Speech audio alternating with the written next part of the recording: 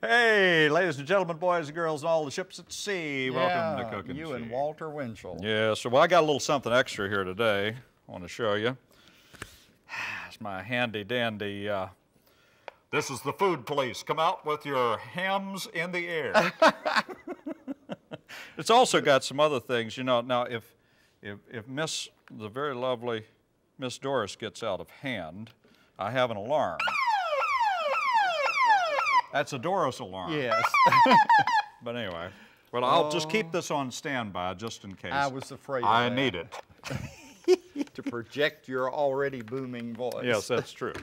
Well, let's get the witch in here and see what we're doing today. And here she comes. Boing. Well, she kind of a rough take. I think it's your turn to read All the right. witch letter. Did you hear a whistle when she went through? Yes, I did. She whistles at us. Well, let's see. Dear gentlemen, I live in Canada where we watch your show on satellite. I have never been in the southern United States, and I must admit that many of your recipes are rather quaint. I am writing to ask about a dessert you once mentioned on the show, a cobbler.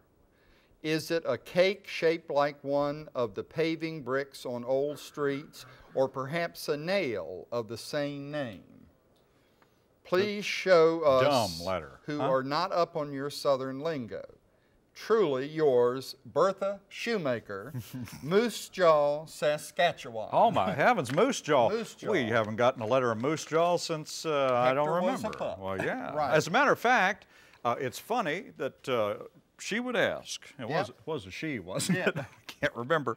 Bertha, I guess it was. I'm doing something called apple macaroon, sent in by the lovely Sandra Morris of Bear, Delaware. Bear, Delaware. Bear, Delaware. And I'm doing a recipe from Ava Presley of Norton, Virginia. Oh, I love it. Uh-huh. Great name. And Ava, I didn't realize till I was making this recipe a little while ago that we probably did this 12 or 15 years ago on this show. Oh, as one of rerun. the secret recipes from the Bly family. That's right. And the lovely Doris will be doing holiday apple cobbler. Oh, so She'll be in shortly. well, we got cobblers today.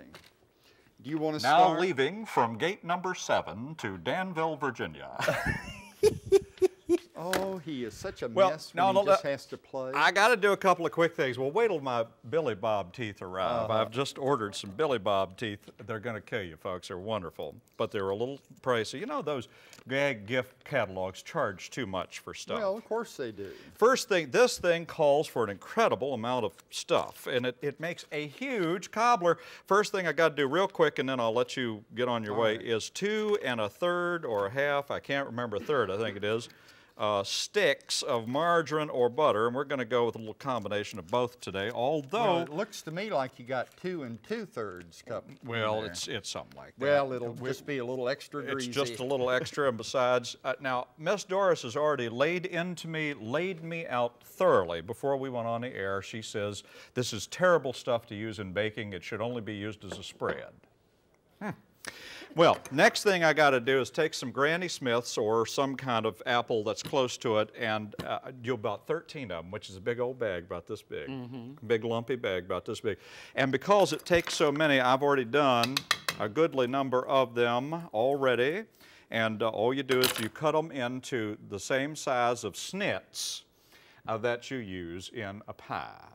And that's about that big. That's a snit. An apple snit. That's what they called them where I came from. And you know I'm from Winchester, near Winchester, which is the eastern apple capital of the world. And so I know a little bit about apples, but not much. I know, for instance, that this is the peeling that I'm taking off right now. And essentially you quarter them and take out the little thing in the middle, that little ugly thing there in the middle. So that's what I'm going to do. I'm heating my margarine and I'm snitting my apples. I'll swear, I think this boy sometimes, that pumpkin head of his was cloned from an apple tree.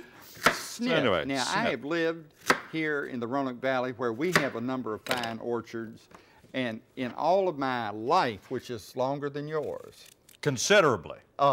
I have never heard that word snit used in relationship to an apple. I have heard it many times in its regular use, being in one. Had a terrible snit and hit her upside the head. Well, anyway. Well, I'll tell you, I'll be happy to look it up for you, but it's one of those terms I grew up with, an apple snit. If anybody out there has ever heard of it, let us know. Yeah, we'd love to know that. All right, I've got a cup of flour, self-rising variety. Make sure you're using the self-rising now. Cup of flour and a cup of sugar. And in the oven, I have an 8x8 pan. You can use whatever you want. With a stick of margarine in it, melting. Now, I've got the flour. Well, there. Oh, getting so rough there. And you want to mix the flour and sugar together. No one will miss that one apple I just threw away. Was it bad? No, I had chopped it all up into pieces and forgot to take the peel off of it. So anyway, that's okay. I guess the snake is going to come out here in a few minutes and tell you to take a bite of that. Now, you know, there used to be, didn't you the one that told me that there used to be a contest to see who could get the longest peel and all that? Okay. I was just, and what did you win if you had the longest peel? Well, probably a good grade from your instructor, because they did it mostly in those schools. In schools? Yeah. Oh, okay. Well, anyway, I've got my flour, and now I've got to add to this a cup of milk. So let me get that out of the refrigerator. Well, I am now peeling the last of my apples. Where's the there refrigerator? Oh, he's lost here. the refrigerator, No, ladies and gentlemen. He's forgotten where the Here it refrigerator is. And this milk is cheap.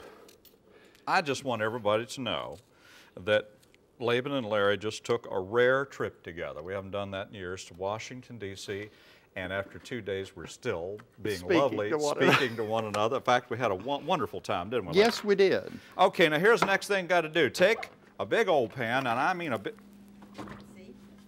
old pan, and that thing is bubbling around, almost put my eye out. It says a 17 1/4 by 11 1/2 2-inch pan, and that's pretty near what you got right here. And you can either take butter and butter it up. I'm going to take a little leftover Pamela. Pam. Some kind of, you can use any brand you want to, of course. No, anyway. I wish you would. And oil it or grease it. And then the next thing you do is take all these apples and just put them down in there just as you would a pie. And that's it for right now. Laban, well, that's real good. All right, now to my cup of sugar, cup of flour, I add a cup of milk. So this recipe is real easy to remember. Let me move this out of the way so you can see what I'm doing. And you mix this together into a smooth batter. And of course, if Doris had been on top of things, I would have had a whisk to use to make this, Well, I'm Larry's using the whisk, using it. but there you go. No, that's all right. I can use a spoon. I insist. No, I'm going to use a spoon. I insist. I said I'm using the spoon. Well, rinse it off. Well, so much for that 2 days in Washington, D.C. Well, you know, we had a great time, except that one period on Friday night where we were in the cab and the cab driver got lost. It was a cab nightmare, ladies and gentlemen. We knew where our parking lot was, but he didn't.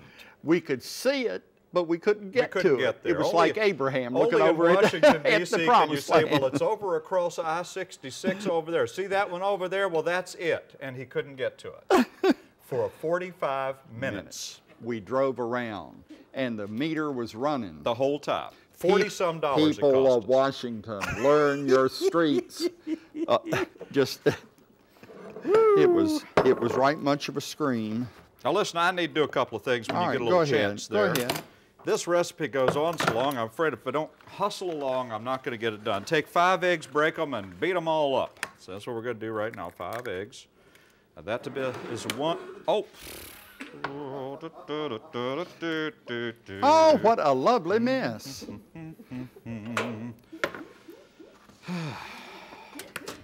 Excuse me. Doris, I'm glad you're enjoying this so much. Listen to her.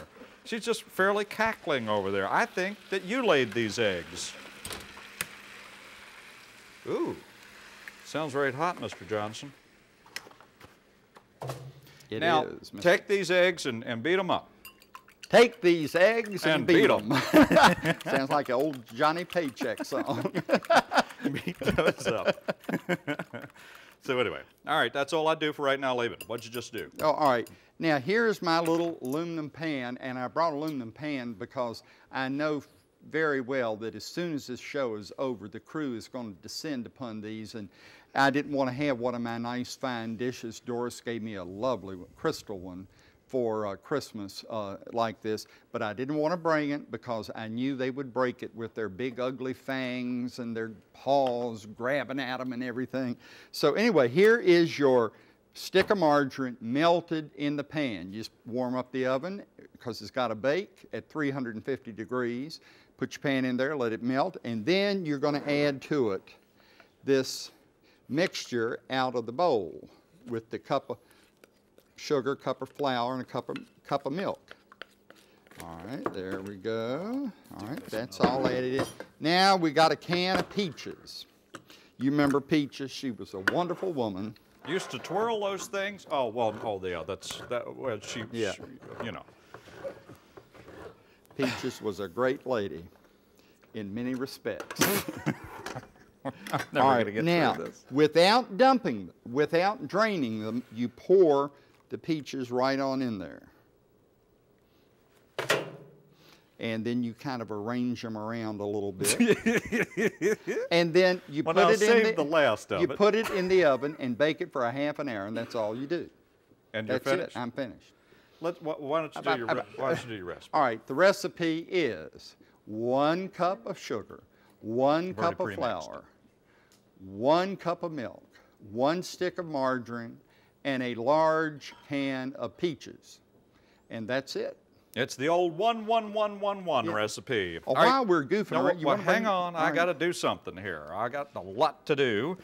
Next thing we got to do is we got to make a mixture of a cup of sugar, some flour, and some cinnamon. So the next thing we do is 8 tablespoons. 1, 2, 3, 4, 5, 6, 7, 8. This makes an awful lot of stuff.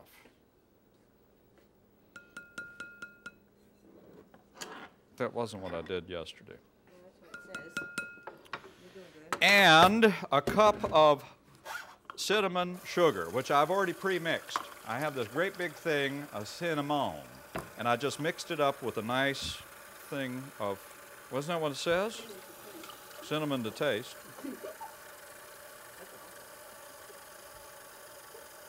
Oh my, it's already a mess. What has he done now? Put that in there, mix it all up.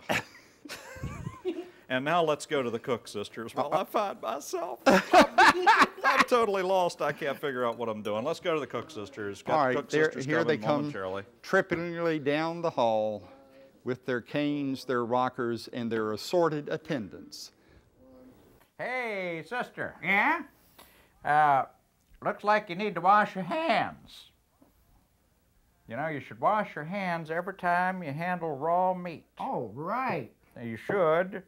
The germs just hate it when you do that, and it just washes them right down the drain. Oh, no, now we'll get the germ people on Oh, us. I know. The germ fanatics are everywhere. They are. Ah. I'm Sister Cook, I'm Tootsie Cookie, and we're the Cook sisters. I did it right, you. And it's Oh, gorgeous. hey. Doris and I are having just a tinge of a little argument here. Okay, you know, you take that flour and cinnamon and sugar, and the next thing you do is... If you want to see the real recipe, folks, it'll be in the cookbook. You take that and put it over top of there, just like that, all pre-mixed and everything like that, okay? And if you want just a little bit of extra cinnamon, just do that, okay? There you go with that. Now, the next thing we do is we take the 5 eggs, That have been lightly beaten, lightly beaten, put 'em in including the there. one that was dropped on the floor. It was not dropped on the floor, Mr. Johnson. And the sticks of margarine, put that in there. And what else goes in there? 5 eggs beaten, 2½ cups of flour goes in there. All right, 2½ cups of flour. I told you this took a while, but that's all right, we'll get there. 1, 2, and 1/2 goes in there. And a little bit of salt. Do you have some salt over there? Do we have some salt? Do we have? May I have your attention, please? Is there any salt on the set? Doris, is there any? Oh, she's getting, okay, thank you very much. A little bit of salt goes on here at this time. Try and keep up with me, Jim. And that goes there. Next, we have, that's it. Okay, now we're going to mix this up, and while we mix this up, I'm going to give you my recipe. Okay, here we go. And it calls for 12 large apples. Granny Smiths are preferred, a cup of sugar, 8 tablespoons of flour, cinnamon to taste. That's the initial stuff that goes in there. Stop it. The topping is 2 1/3 stick of butter or margarine. I'm in big trouble. 2½ cups of sugar, 5 eggs beaten, 2½ cups of flour, ½ teaspoon of salt, which I just added, and then a little more cinnamon sugar, which we will pile on top. And that's the recipe. And now, ladies and gentlemen, showing that I'm ambidextrous, we're going to bring in the very lovely Doris Ford. I need to have the official, I need to reset this for the official Doris alarm. All right. How you doing, Doris? I'm doing just I almost killed that for you today, too, didn't I? I accidentally put her stuff on broil. That's okay. It needed to be nice and brown. Well, it certainly is. Okay, I had to do find my spot now. Holiday apple cobbler, and it was sent in by Pamela Would you? Maynor, age 15, from Gordonsville, Virginia. And you take 1 cup of sugar, a 1/2 to 3/4 teaspoons of ground, how do you say it, cardamom? Cardamom. And boy, that is expensive. So it says, if desired, if you don't, unless you have it at home, I think maybe I'd leave it out, or you could put maybe a little cinnamon or something in its place, well, mace in its place. 1 tablespoon of cornstarch. Doris, you're a poet and don't know it.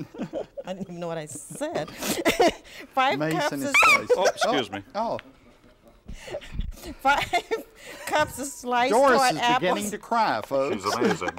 And 1 cup of cranberries. And if you want to make this other, this is the end of February here, and there's no such animal as cranberries, but luckily I freeze them.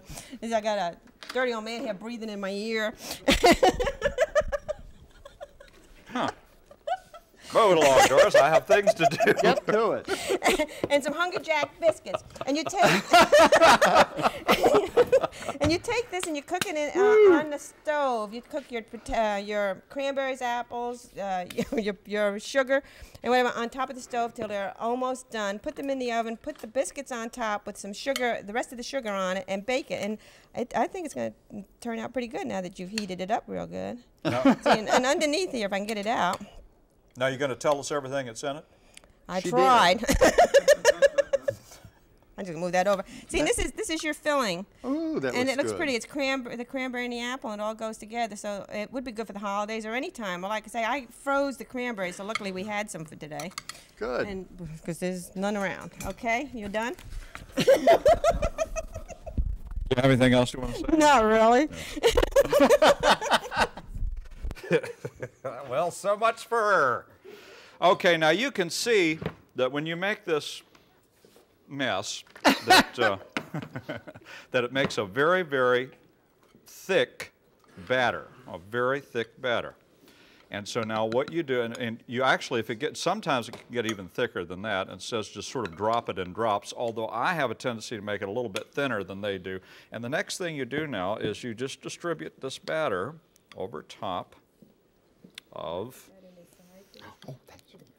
the apples with that cinnamon sugar on it, and try and sort of smooth it out as best you can. It's going to distribute underneath the 350 degrees or whatever for about 1 hour and 15 minutes.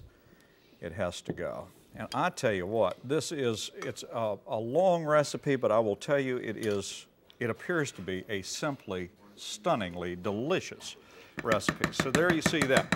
Now that is also gorgeous. what you do is at this point take just a little more of the cinnamon sugar or just the cinnamon itself and just kind of sprinkle it over the top however much you'd like, just enough to make it real pretty.